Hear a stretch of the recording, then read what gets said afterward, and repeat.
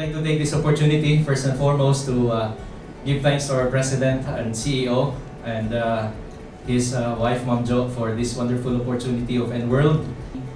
Nakita ko po yung sincerity, yung kumbaga genuineness of his kind heart in helping distributors like us. And yung vision niya sa company, sabi ko, it's gonna be a long way for us.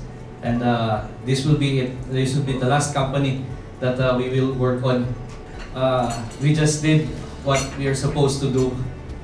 Ginawa lang po namin, the opportunity was there. And in fact, we are so thankful that we found a company like NWorld. We'll abide with whatever is the rules and regulations of the company. At the end of the day, we found out it is for our own benefits. And true enough, I did not expect it po. As I said, everything is just blessings from the Lord. I recall a verse from the Bible. If you love what is righteous, if you love the law of God, of course, then you will be like a tree that is planted by the streams of water, and everything you do, you will succeed. And true enough, we are blessed by the Lord, not just having great income. I did not expect for the month of August, nag-rank 8 po ako. So,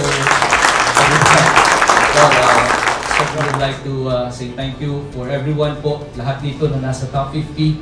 So thank you so much, lahat po sa inyo, co-entrepreneurs. And once again, thank you po, Pres and Ma'am Jo. And I love you.